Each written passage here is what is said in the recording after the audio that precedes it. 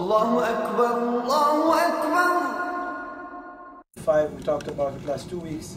We talked about maqasid al-sharia and the order of the maqasid and how to look at the maqasid from as the highest goals or the highest of the sharia to Islam. And of course, this is a part of the learning sharia in Islam. If you don't follow the order, you don't start from the bottom, from the rulings, and you go up. You start from up to go down. And everybody who flip the pyramid is not going to work. This is why a lot of people, they have difficulty to understand the rulings, the ahkam. Starting from maqasid and then the qawaid, it will help to understand the ahkam. So the ahkam are the lowest in this pyramid about the sharia, or the fiqh and the sharia. And this is the qawaid. There's also big guidance for the faqih to produce the ahkam. So we're going to go through them, general, inshallah, view to this qawaid al-sharia, starting by the first qaida, al-umuru bimaqasidiha. And here we come, the same things, the acts are judged by the intention behind them. This is the acts are. Let's talk a little bit about this. Do you remember any hadith or ayah that support this? إنما الأعمال بالنيات. This is how directly this qaida it's taken from the very important hadith, the hadith of Umar ibn Khattab radiallahu anhu. The hadith Rasul sallallahu alaihi wasallam said, إنما الأعمال بالنيات وإنما لكل امرئ ما نوى فمن كانت هجرته إلى الله ورسوله فهجرته إلى الله ورسوله ومن كانت هجرته لدنيا يصيبها أو امرأة ينكحها فهجرته إلى ما هاجر إليه. This is, I'm going to talk about this hadith. The Rasul صلى الله عليه وسلم said, إنما الأعمال بالنيات. Indeed, the a'mal are determined, the action are determined by your niyyah. And this is what here explained as the maqsad. So, al-umuru bimaqasidiha and al-a'malu biniyatiha. Means the same things. The niyyah, it's determine your amal. If you come, you did a good deeds, but for the bad, the wrong intention or niyyah, if they are not accepted. If you do little bad, but your niyyah is pure and good, Allah subhanahu wa ta'ala will accept this. And the Rasul sallallahu alaihi wasallam, he gave example. قال إنما الأعمال بالنيات وإنما لكل امرئ ما نوى. In the end, everybody going to get what intent for, the niyyah. So if you niyyah, this is to show the power of the niyyah. The niyyah, it's above the amal itself. If I want to do something good, but I can't, but deeply inside my heart, I want to do the good deed. If I have ability, if I have money, I give donation.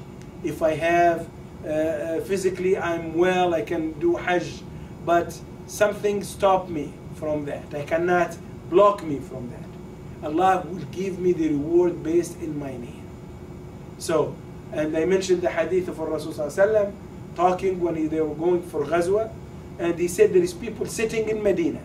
They're not facing the heat that we are facing. They are not facing the difficulty that we are facing, and they get the same reward and the same reward or maybe more. So why the Prophet ﷺ, he said that? To explain very important things that Allah looks to our hearts and know our niyyah and our motivation and our attention. Yes.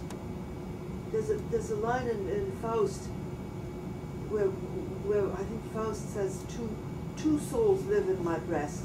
And actually in everybody's breast except for children who are completely innocent, you have 3 or 4 different intentions going all at once. Yeah.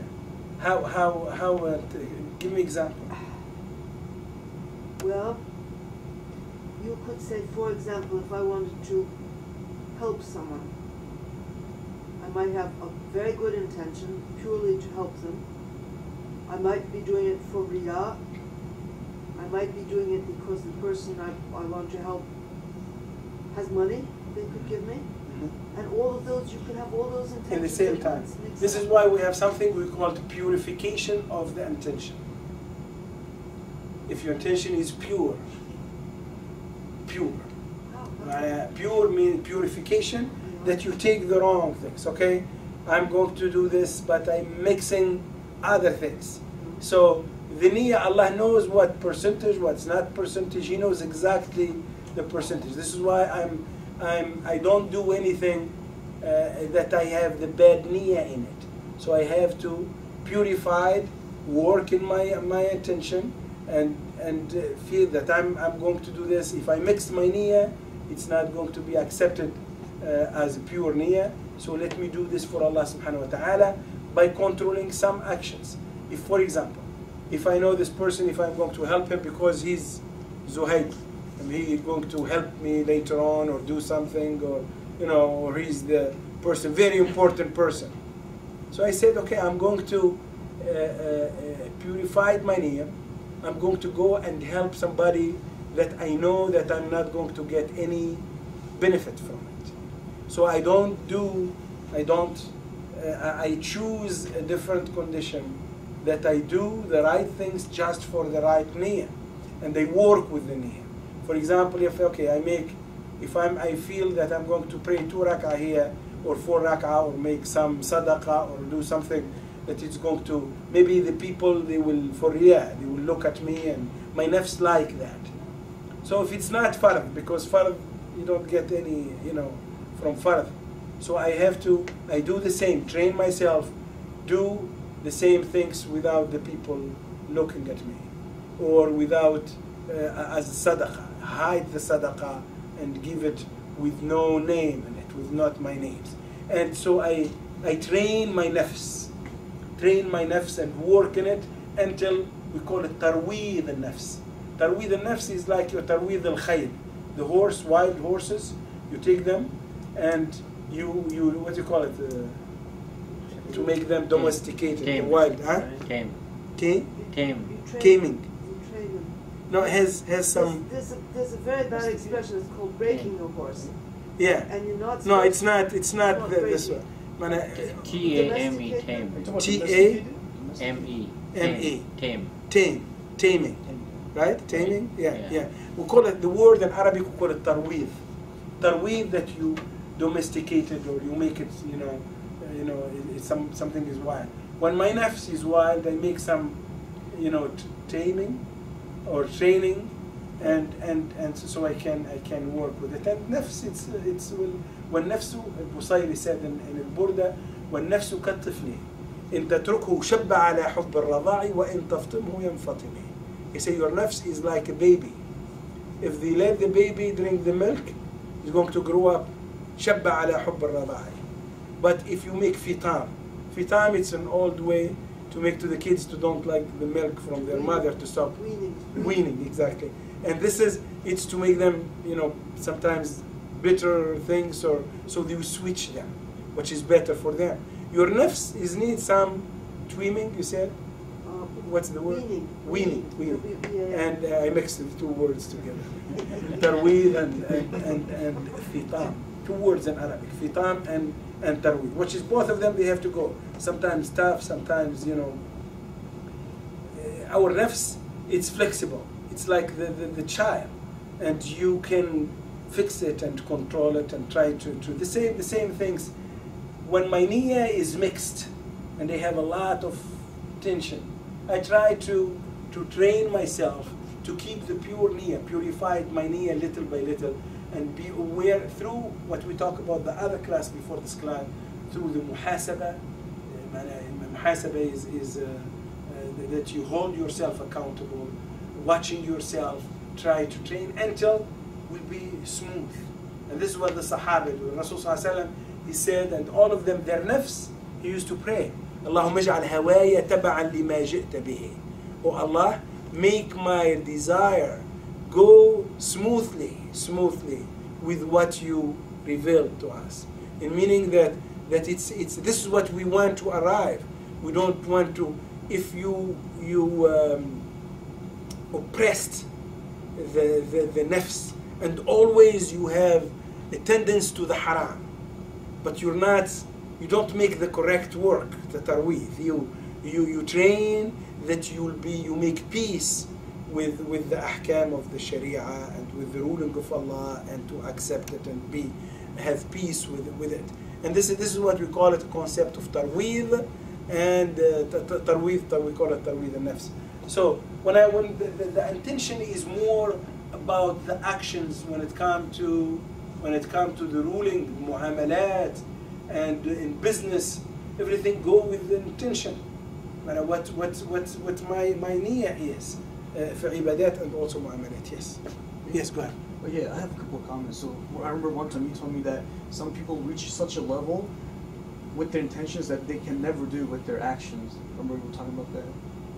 Some people reach such a level with their intentions that they will never be able to. Very good hadith. Rasul says, يَبْلُغُ الْمَرْءُ بِنِيَّتِهِ مَا لَا يَبْلُغُ بِعَمَلِهِ. You can achieve things with your niyyah that your action cannot bring you there. What this means that if you have a sincere niyyah to make hajj, but you don't have money for hajj, Allah will give you the reward as you made hajj. Did you make hajj? You didn't. So your niyyah bring you to a level as hajj, even your action didn't do that. And this is applied for everything. This is a very important to understand that al-maqsad, what's your maqsad from what you do. So they use maqsad here. This is the niyyah mostly related to the action, to the worship. The maqsad, it's when I make business. What's your maqsad? From you cannot intend something and you get something else. So the faqih always, in his ruling or her ruling, they have to keep the intention, the maqsad, present in their ruling. What's what we intend to do. For example, did you intend to harm this person or not intend? Prove to me that your intention wasn't talking about court, for example, wasn't to harm the people. Yes. Well, that's a very subtle distinction. Instead of saying al-umur bin-niyat, بمقاصد. that's much more practical. It's niyyah. It includes the maqsad. Yes, but maqsad. Maqsad is specifically the practical part of the niyyah. Yes.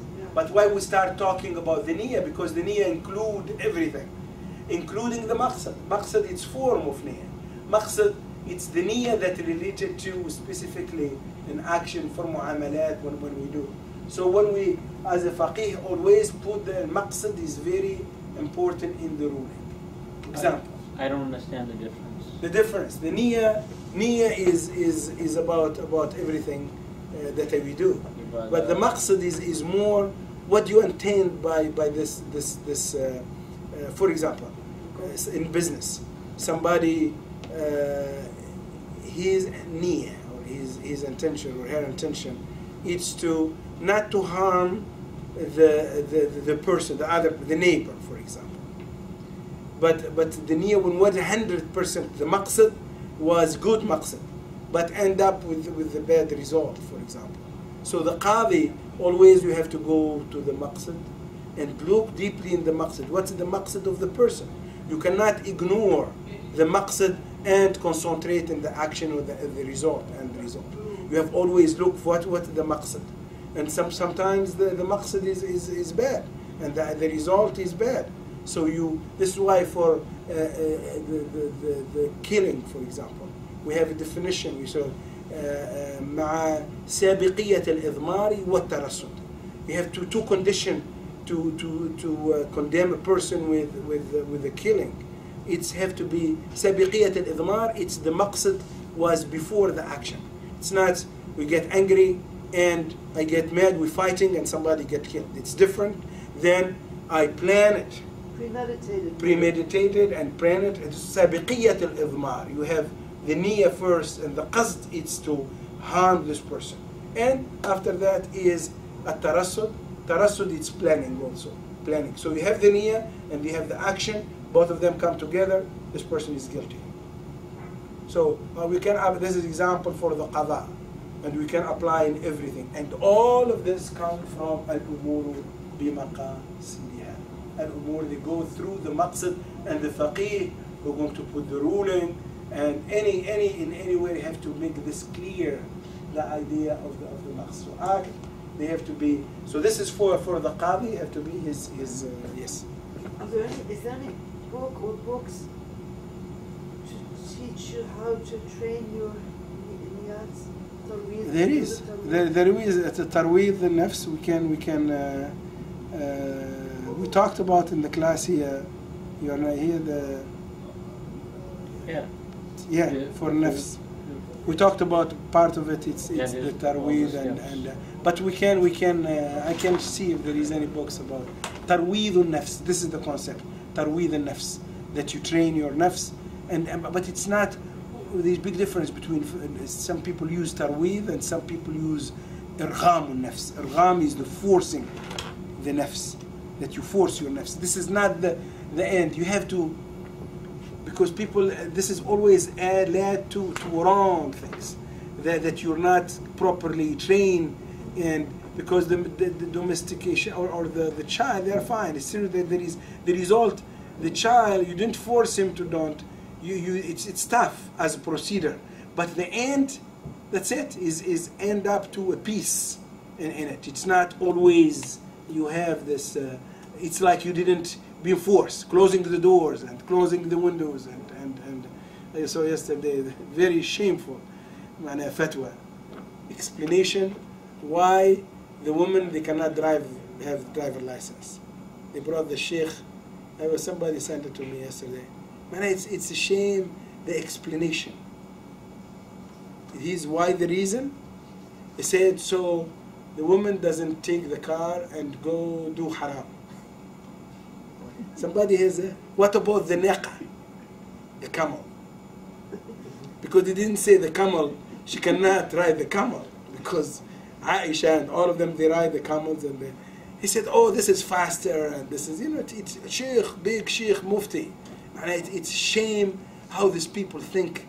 And it has the way of thinking. It's shame to see these people representing Islam, and you read the books, even Ibn Taymiyyah, and this people, deep thinking.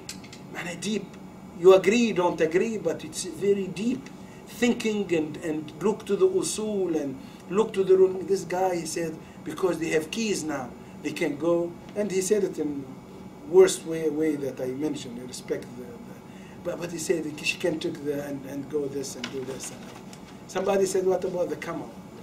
What about the horse? So why nobody make fatwa before that women cannot ride? I'm going to stop here today, and a lot of people are absent, and also we have a counseling. But if you have any inshallah comment about this is the first. We're going to give many examples inshallah about this. Understand it and get the definition of the first qaida. Try inshallah next week. Encourage everybody to come on time so we can done maybe 2 weeks. We'll finish with this qawaid. We get a good idea about the maqasid, about the usul al-fiqh, and about the difference, and also about qawaid al-fiqhiyyah. May Allah subhanahu wa ta'ala. So the qaida ula, what's the first qaida? Al-umuru bimaqasidiha. In English? Acts are judged by the intention behind them. Five qawaid al-fiqhiyyah. Axioms. Okay? Jazakumullah khair. Thank you very much. Assalamu alaikum. Allahu Akbar, Allahu Akbar.